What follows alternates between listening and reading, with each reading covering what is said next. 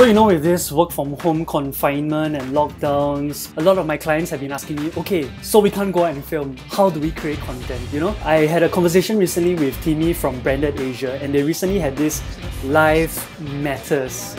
Session 1, how esports brands are engaging fans online. How you can actually repurpose existing content is by taking this live event and then adding subtitles and with lower third designations. This can actually enhance your current assets and then repurpose it for publication so that people who are at home can actually watch the video, and then consume content like at home.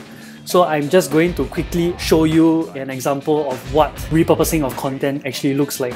So the first ever Live Matters online. My name is Jasper Donat, I'm the CEO of Branded. In a second, I will be introducing you to our co-host today, Nicholas Koo, who will be joining me from a socially acceptable 2 meters away. Right, and Ron, I remember you and we met at like a bar, like last year during E3. Well, to be more specific, it was a restaurant that had a bar.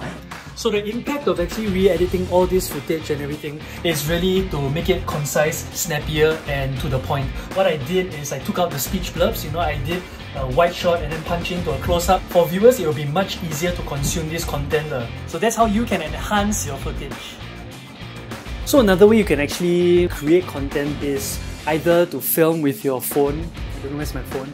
Film with your phone or computer or whatever tools and equipment that you have, and then just add subtitles, add animations, and tada, you have your piece of content that you can blast it out. So this is actually just a quick idea on how you can be creative during this time, create content at home, from home, and push it out to your intended audience. So don't blame lack of resource, but actually during this time, let's all be resourceful. So in CVP, this is actually one of the products that we are actively suggesting to our current clients and new clients to do during this time, so that they can stay active and stay relevant and also stay current. As I continue my Homework Chronicles series, I'll share with you more tips and tricks and also things that you can do to keep yourself active during this stay-at-home season.